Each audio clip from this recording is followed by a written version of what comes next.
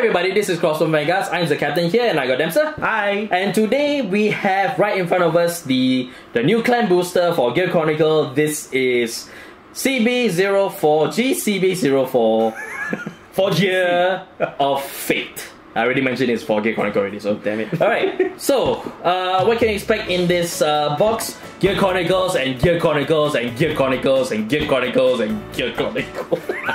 I think we need to make that as a t-shirt. Gear Chronicle, okay, yeah. Alright, so in case Cap forgot about it, the Japanese name is Ume no Gia. But Gear of Fate, so yeah, the Gear of Fate, that's what I said. Technically it's Destiny, but give or take, with semantics. Anyways, let's just look at the cover right now. So as we can see right here, so you can see one of the Ace stripes for the Zodiac Time Beasts, which is the Deus Ex Machina. Oh, the only one, okay. Deus Ex Machina. Demiurge. Thank you. And then you see Kid Ryuzu, Myojin, and Shindo Chrono as the front down there because they are the two users of Gear Chronicle, and this is the box that's for them. So, alright. So in front here again, 5th anniversary, Vanguard G. It's in a nice like metallic kind of gradient, which is nice. And then on the side here, Gear Chronicle, Secret SP. Yep, you can get an SP pack here. Yes. And in this clan booster, there are two different types of SP packs. One for Chronojet Dragon and another for Chronofang Tiger. So depending on your luck, you may just get one of those. And hoping by luck, we actually open it up here. So because I think that's the aim we're doing right now with these unboxings. Alright, we're not lucky.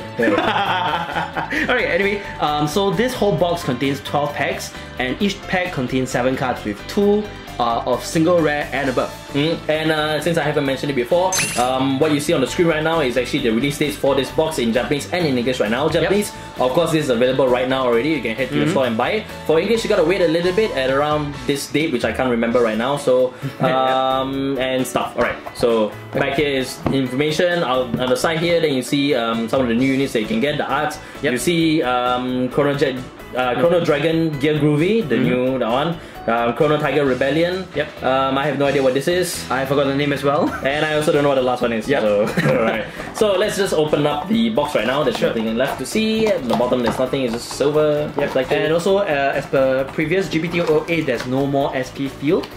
So, which is sad, but we understand they want to cut costs. So okay, right. So the two different builds for Chronojet Dragon and Chronofang Tiger, I think so. No, actually there are 3 different kinds. First of all is the Chrono Dragon Gear Groovy deck recipe. The other one is the Chrono Tiger Rebellion. And lastly we have the the Deus Ex Machina one. So Kanzen no Mirai, or okay, whatever. I believe this would be something that's related to the yes. This is the Zodiac Time Beasts deck. Basically, it's the Demiurge deck also. Yeah, and according to them, according to Bushiroad, this is the hardest deck to build. Just saying. The text is a bit unique, but I don't look at it. So. Alright, wow. Okay. Alright, so the pack, very thick, because there's 7 cards in there. Alright, so more information, the same information that you see here, and what you can expect. Correct. So it's thick. We're gonna take some time to open this up, so let's get started. Let's go.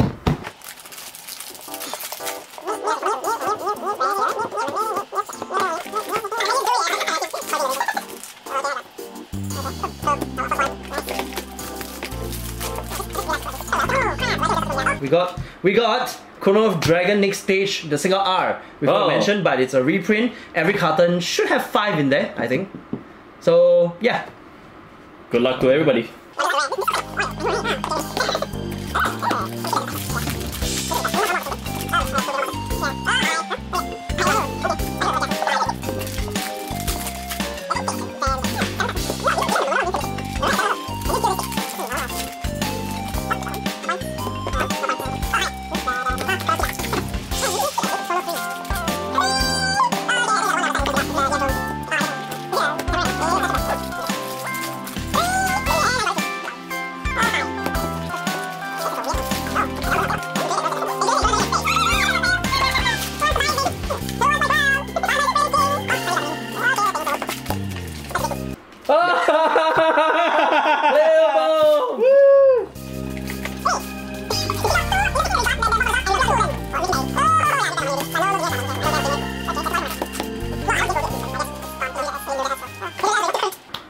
Okay, so we've opened up 2 boxes worth, so there's like 24 packs, and we've got to mention that the packs for this round, right, actually feels thicker than usual. Actually, when we were holding it, it almost felt like a small brick. And it's like the only other time I felt it was that when I put 4 foils into one sleeve. Yeah, that's possible. So yeah, and then when you hold it on it feels like a brick, and that's just what you actually feel when you open up one of these, when you hold on to one of these packs. So, but that doesn't mean that you can't feel for anything. So just putting it out there. So okay. Alright, so what did we get? We got these 8 and damn it, they can 10. So. Okay, whatever.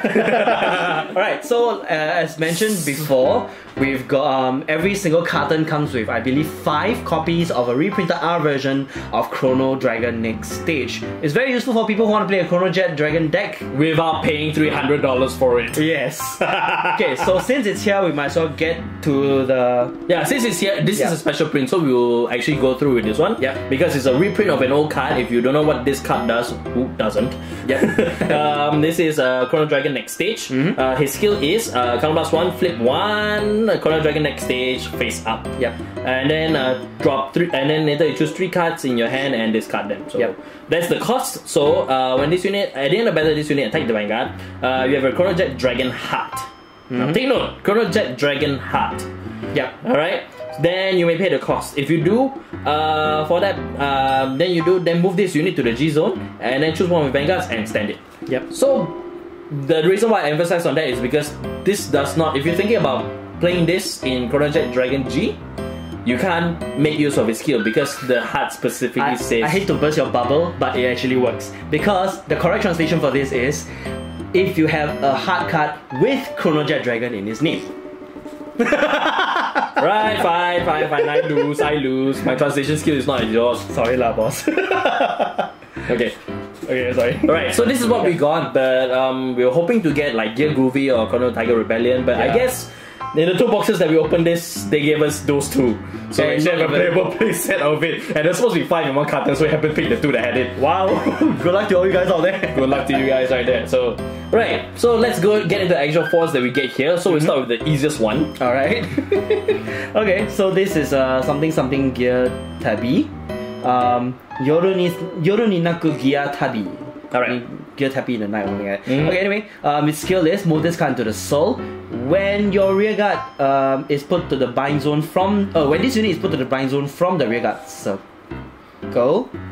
Yep, correct. If you have a Chronofang Vanguard, you may pay the cost. If you do, draw 1. Choose one of your Vanguards during a turn plus 5k. So it's very different from the foil critical triggers that a lot of clans have gotten so far. Like say for example, Chronojet Dragon's Part-Time Worker. This one plays more to the playstyle of Chronofang Tiger, which also makes this the first secondary Ace Vanguard critical trigger.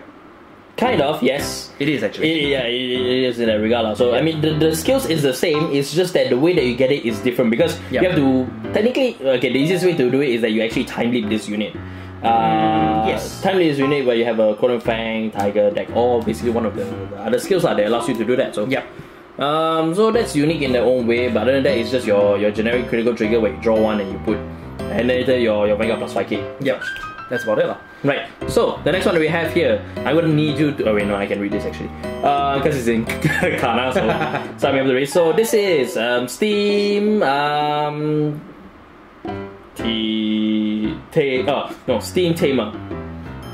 Steam Tamer... Nani? I was waiting for you to say that. Nani? Okay, no, basically the name is Steam Tamer Nani, so... Alright, so his skill is... the first one is the continuous skill in the rearguard circle. Alright, so during your turn, if you have a Chronofang Vanguard, for every card in your bind zone, this unit plus 1k. Oh, okay. Oh wait, I just realized we have the same copy. Oh, okay. We have a second one. Okay, so okay, then this. Yeah, for every kind of bind zone, this unit. Alright, then the second skill is from the bind zone. Alright, so GB1. So the cost is Soul plus 1. So if you have a Chronofang Grade 4 or higher, okay, no. When you have at the end of the battle, I read very slowly. Yep. Alright, at the end of the battle, that your Grade 4 Chronofang Vanguard attacks at the end of the battle that you grade 4 Chronofang attacks, you may pay the cost, which is so much fun. If you do, call this unit to Vanguard Circle. Yep. So basically, it's like you can play around with him being in the bind zone, then after that you can come back, and then you can set in bind zone, he can come back on his own. Yep. Basically, it's an upgrade from the one that we had in 07. Now, I would like to point out he's wearing the accent wear headphones. Nah, just kidding. But he looks like a cat. Nani! Alright, enough with that joke. So. Alright, so where are we gonna go? This way. So. Okay. So the next one is Interdimensional Beast Pandora Chimera. So this guy's skill is Counterblast 1. When this unit appears on the Guardian Circle, you may pay the cost. If you do, choose your opponent chooses one unit from his back row and send it to the bottom of the deck. Oh, this one. Yes. It's that one, isn't it? Yes, it's that one.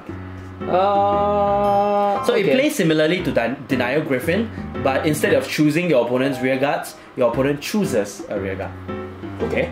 Which will be pointless if they don't play boosters. In a way. So keep on them. Anyway. Okay, so the next one is it's a sentinel, so yeah, actually it's a perfect guard. So alright, so this is Steam Keeper. What? Yeah, the keeper. It's literally keeper. Oh, Steam Keeper Rabashim. Alright. Steam Keeper Rabashi. Move. Rabashi move. Okay. Alright, so it's a sentinel. Alright, so then because it's a sentinel, it's actually a perfect guard. So when this unit appears in the Guardian Circle from hand, you can discard one card. If you do, then the unit that's being attacked. No, choose the Vanguard that is being attacked, and for the battle, that unit cannot be hit. Okay. Right. But its third skill is if this unit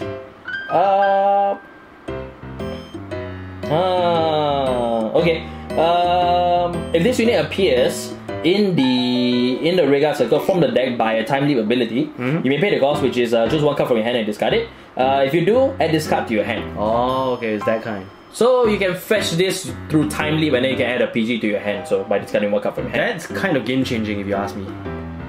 No, it's not game changing. It's just more direct than the others. Yeah, but in the other ways, there are so many ways to call triggers out. You can use Melem, you can use whatsoever, and this comes back. I mean, the point being is that this is the most. What I'm saying is that this is the most easiest way to fetch among all the ones that's been released thus far. Yep, I feel so. Alright, so the next one that we have down here now, this is the other one that is. The other one that messed up everything for Ryuzu. So this is Interdimensional Dragon, Hetero Round Dragon. Yes, thank you.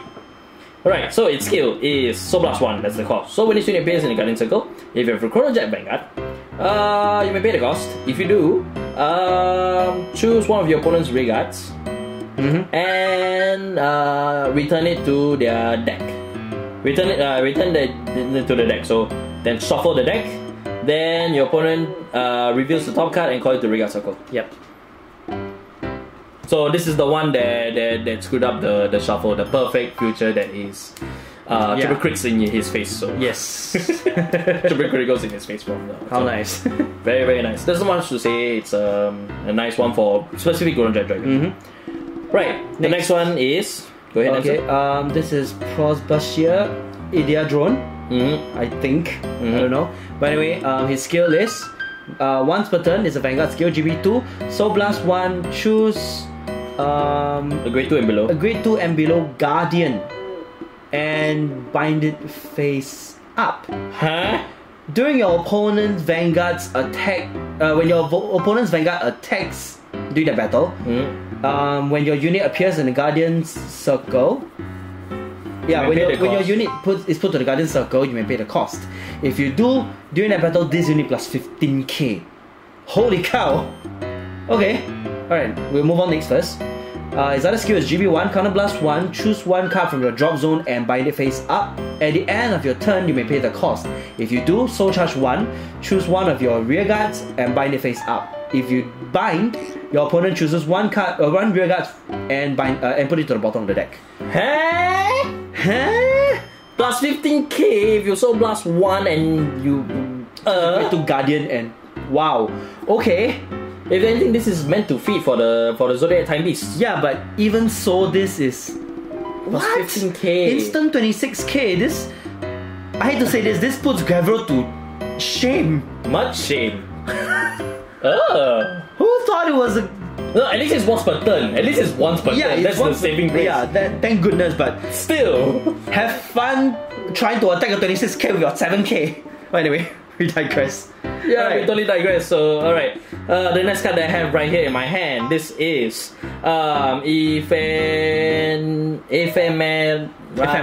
Ephemeral something. Ephemeral Wand Dragon. Aha, that card. Alright, so this skill is also it has a GB2 skill. Holy hell. Alright. So, GB2 skill on the Vanguard skill. The cost is Soul Blast 1. And then you choose. Oh, this is for Chronos Command. Okay. Yep. Then flip over one G unit with Chronos Command in its name. Alright, so when this unit attacks or is being attacked, you may pay the cost. If you do, for the battle, this unit plus 10k. So basically, while you're being attacked or when you are attacking, then you can flip over one. You can Soul Blast 1 and flip over one Chronos Command, and you can plus 10k. So this one 21. Yep. Just for that battle only, so it doesn't stick. So right. So and the other one also doesn't stick also by that regard. No, that one. No, for the battle. Yeah, it doesn't stick. Yeah, So just the one. Okay, moving on. Then the second skill is alright. So choose. Okay, so choose. So basically flip over one unit in the G zone. One unit face up in the G zone. Alright. So during your turn, if your G unit with Chronos Command in its original name strikes, you may pay the cost. If you do, choose one of your Vanguards and that unit plus 10k. So I think people are dubbing this as the strike break, right? Break strike. Break strike, yes. People are referring to break strike because of the fact that you can choose your Vanguard and then plus 10k. Yeah, but I would prefer not to call it that because break strike sounds like, I don't know, it just doesn't fit in well. As well as Break Right does. So, by the way, that's a topic for another time. Next, what do we have? You know what really grinds my brain? Right, my job. That's your job, right? So, alright, the second last unit that we have here. Alright, so this is Delayed something. Delayed Buster Delayed Blazer Dragon. Thank you. Delayed Blazer Dragon. So I think this was the one that was in anime that we didn't know what the picture was. Anyway, this unit skill from the Vanguard circle. So when another unit appears from the deck to the Vanguard circle by time leap ability, then if you have a Chronojet Vanguard, for the turn this unit plus 2k. So every time that you perform, basically every time you perform time leap, then this unit plus 2k and you can have it stack up as high as possible. Right. Its second skill is GB1, so time leap. When this unit appears in the Vanguard circle, if you have a Chronojet Vanguard, if you have a level 4 Chronojet Vanguard, choose a grade 2 Vanguard and time leap it. It specifically says grade 2 Vanguard, so if you don't believe me, you can check it. So specifically says, so that is kind of weird in that way because you have to time leap another 1, 2, 3.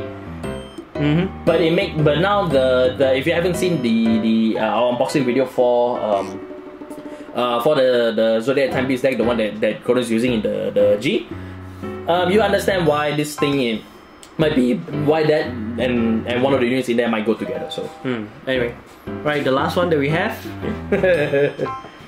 The last one they have is Diabelno Idea Drone. Just rolls off your tongue. Alright, so it's a Rearguard skill, Cannon Blast 1, and bind the top card of your deck. So when this unit attacks a Vanguard, if you have a Gear Colossus Vanguard, you may pay the cost. If you do it during the battle, this unit plus 2k, and the skill, when if the attack hits the Vanguard, look at up to 2 cards, search for up to 2 cards from your deck, choose one of them and bind it face up and the other to the drop zone and shuffle your deck. Then if the card bound by this effect is a 12 Zodiac Time Beast, counter charge 1. Okay. Yeah, so this is again a feeder for the Zodiac Time Beast. Yeah, so it's supposed to combo off with Demigod, which we don't have here. So and to play that as the finishing blow. So no pun to the Narukami. So I hear someone very triggered right now. His name starts with L. Okay, anyway. Alright, so this is the one that we came out that we've managed to unbox from the two Gear of Fate boxes, and luckily or unluckily enough, we got 2 Chrono Dragon next stage, so that's gonna be fun to play with or have fun around with. One for you, one for me. One for you. No, we need 2 to work, so. Oh, okay, then 2 for someone. 2 for someone. Right, so that's all that we have for you today. I hope you guys enjoyed, and good luck with your own boxes as well. Hope you guys get good stuff as well. Yep. And yeah, so if you like to see like all of this stuff in work, it's gonna take a bit of time because we need to build up the deck. We also need to get some practice with it, but we will get you the updated builds for Chronofang Tiger, Chronojet Dragon from this box, and maybe if we can also get in Demigod if we actually manage to find it as well. Correct. Right, so we'll get you those fights as soon as we can. Try not to do mirror fights, but from the looks of it, I think we have to do it because it's a plot fight, so we have to do it on the plot. But anyways, you will see these cards in action sooner or later. Yeah. Right. So with that said, thank you guys for watching. If you guys enjoyed the unboxing video, if you see here, and do subscribe to us here at Chromefang Vanguards. And at the same time, also follow us on all our socials. We're at Chromefang Vanguards on Facebook. We're at, on Twitter at Cosmos VGS, and we also have a blog, cosmosvanguards.wordpress.com. Yep. It's a mouthful.